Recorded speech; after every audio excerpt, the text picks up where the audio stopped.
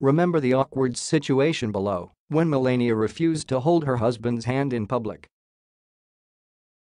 This has been happening more obviously since the Stormy Daniels affair became public.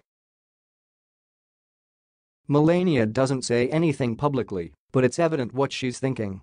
Not to mention, apparently she's not being so silent behind the scenes.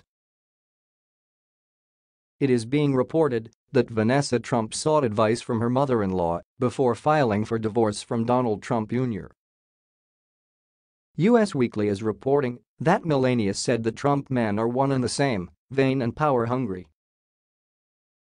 Melania told her she could do nothing to change that, and offering her husband an ultimatum would be a huge mistake because he would choose his thirst for power like his dad.